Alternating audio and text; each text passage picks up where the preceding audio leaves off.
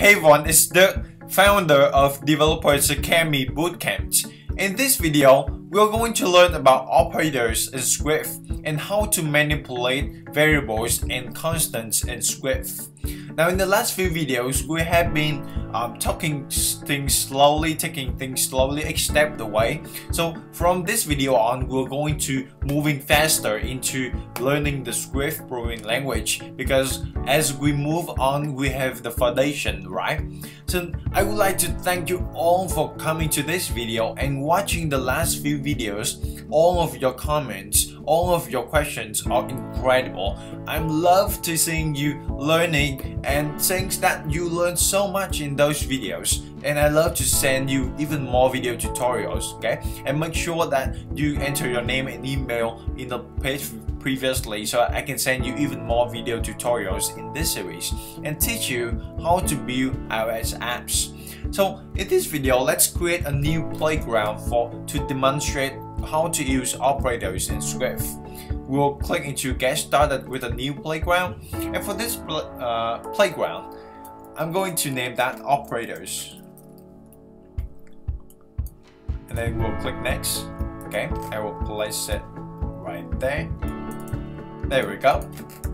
Alright, but now for these operators, what are the available operators we have in Swift? Just like math, we have very basic arithmetic operators. We have multiplying, addition, subtraction, division, and modulus. So for each of those, we'll use things like plus, minus, star, slash, and percentage to denote the modulus. Okay, and in case you forget about arithmetic, modulus means that you want to find the remainder of something is divided by something. Okay, and how about in this video, I would like to demonstrate this one by going over Google and search for solar system picture. Okay, and then let's find this image. I think I know what I'm going to find in this guy.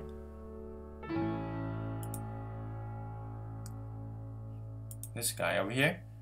Alright, and what I want to do is I want to make this one a little bit smaller, okay, because we're going to do some calculation over here.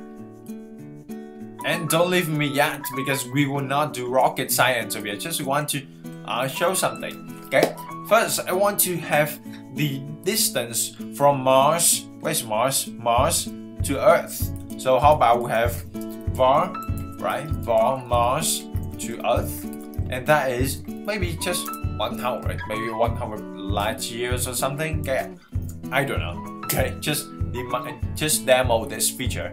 Okay, I don't know. And next, we're going to have something like from Mars to Venus. Okay, and for this one, how about we use a let? Okay, Mars to Venus. So we'll have a constant, right? Let is a constant, Mars to Venus. And for that one, how about we'll have things like maybe 300, okay, from here to here, maybe 300. Alright. And now I want to find out the distance from Earth to Venus. And we know maybe it is 200, but how about to use the minus? We have var, right? Earth to Venus equals. Now, how we can use this? We can just actually 300 minus 100 like that, okay? But I want to do something more. I want to do things like Mars, the distance from Mars to Earth minus the distance from Mars to Venus, okay? Because how about as things scrolling, right? Not scrolling, but rotating or something, okay? It's circulates like this. The distance does change, right? According to some science. I don't know. Okay, so we want to do Mars to Earth minus Mars to Venus, like this. Just like that. It's just that simple, right? And then we'll have negative 200. Okay, negative 200. It is not correct. So we have to do Mars to Venus minus Mars to Earth. Mars to Venus minus Mars to Earth. Okay, see, I fail about arithmetic. Alright, next, how about we have the var or let Earth diameter, and that thing is maybe 1000 something, okay?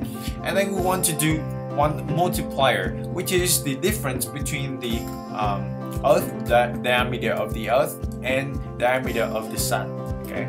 Let multiplier equals 10,000, 100,000 something, and then we have let Sun diameter equals maybe we can use Earth diameter times multiplier, right? Alright, just like that, multiplier. Did I type anything wrong? Can you see that when I do it like this one, it has multiplier, okay? It should be multiplier, right? So we see that if we type it wrong, then it will have an error, okay? That is the thing that causes a lot of trouble, and for that one, it is called a syntax error.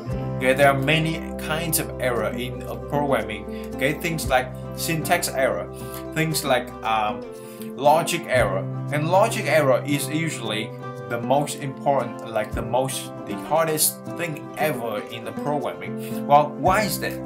Well, how about you want to find the distance from Earth to Venus, okay? And you, just like before, we do Mars to Earth minus Mars to Venus, and it is -200. So that is wrong, okay? And that is called a logical error because we don't know about that, okay? Because we did logically wrong, okay? Cool. I hope that it makes sense. Now, I want you to check out the code challenge right next to this video and try out the code challenge. In the code challenge, you will do a lot more about operators and manipulating this, okay? And I see you in the next video. Go out there every single line. Until next video, I see you, and go out there every single day of your life, learn new things, create new ideas, and contribute to the world. Make your difference today and never give up.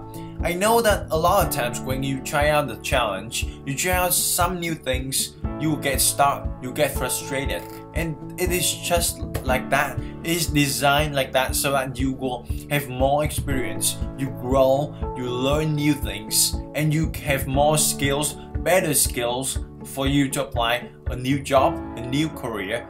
Can't wait to see you in the next video. See ya!